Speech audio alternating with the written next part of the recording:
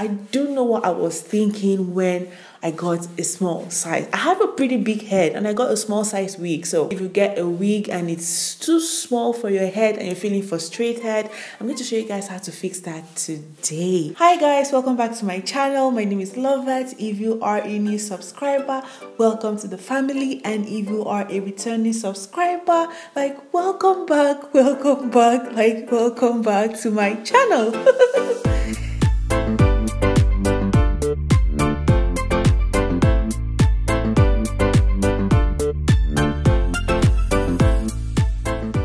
If I was to rate this hair like on a scale of 1 to 10, I'll give CurlsCurls like a 12, 13, 15, 20, 100 because their hair is really good. I have reviewed their Melissa wig before, and today I'm reviewing their new units. Not so new, but as of the time I received this hair, it was new, but because I was in the hospital, I couldn't do anything about it. This is their Lora unit. Guys, this wig is gorgeous. I'm sure you guys have seen for yourself already.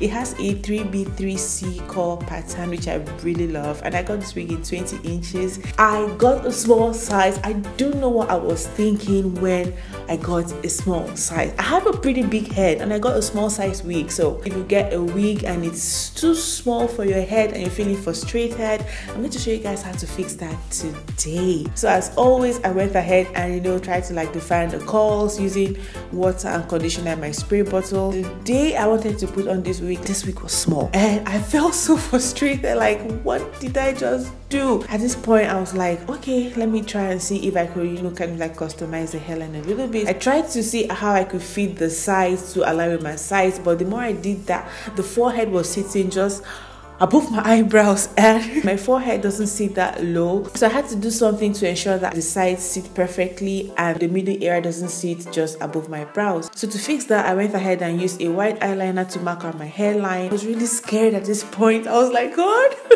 let me not ruin my unit. So I said a little prayer, traced where I had the line and cut that part off. I felt really happy, like at least I was able to salvage the situation of fixing a wig that was too small for my head. So if you ever buy a wig and you make a mistake of buying the wrong size, this is how to fix it.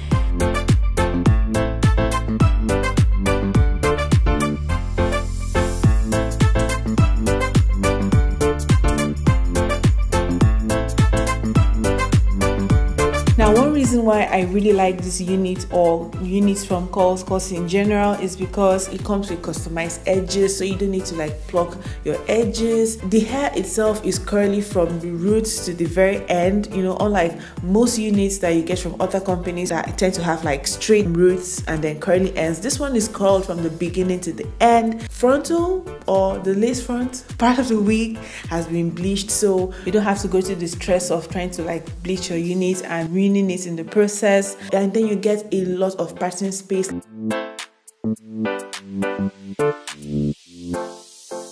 So after doing that, I went ahead and twist the middle part a little bit and then just styled my wig the way I did before using water and conditioner.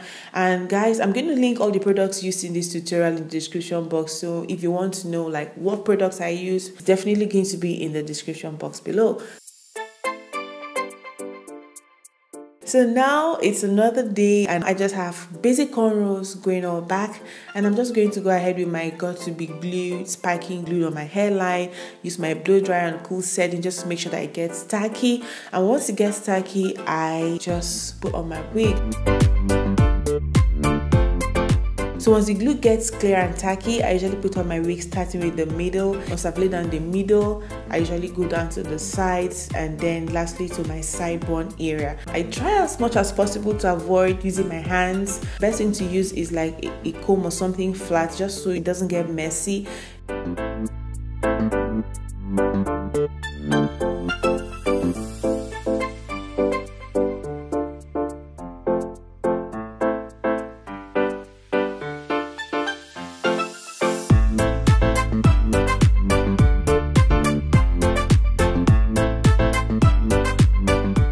For my sideburn area, I went ahead and added my got to be glued free spray. Because I have makeup on, I usually just spray the free spray to a brush or a spatula or anything like that and apply the products on my hairline, and this doesn't make my makeup too messy, it doesn't give me too much work when it comes to fixing back my makeup. So now I'm done with that. I'm just going to go ahead and apply my Cream of Nature styling mousse. I really love this mousse. Not only does the mousse, you know, help in putting everything together, it also helps in reducing like the white lines or the residue that you see when you use like any type of wig adhesive. So now my hair is dry. I let it sit under my scarf for about 30 minutes, and I'm just using my Black Radiance contour palette, the contour shade, and I'm just applying that over my hairline just so that it can blend more. And then I went ahead to fix my makeup, and after fixing my makeup I also went ahead to detangle my hair, and to do that I just sprayed a mixture of water and conditioner, and that was all. So if you want to get this wig for yourself, for your friend, your mother, your wife, your girlfriend, your sister, make sure you check the description box below because everything is going to be linked down there. And I also have a coupon code, so you get to save $5 when you use my coupon code Loveth at checkout. I hope you learned a thing or two. Feel free to leave your comments down below. I feel so excited coming back on YouTube, guys. I've been away for a while. Like I said, I was in the hospital for about 2 months, and I feel so happy to be back. I feel really excited, and I have lots of tutorials coming up. I'm not even going to spill the tea. I have something big coming up, something huge. Like I have a tutorial that I know you guys really want to see, so make sure you subscribe and turn on your notifications, and I'll see you guys very soon.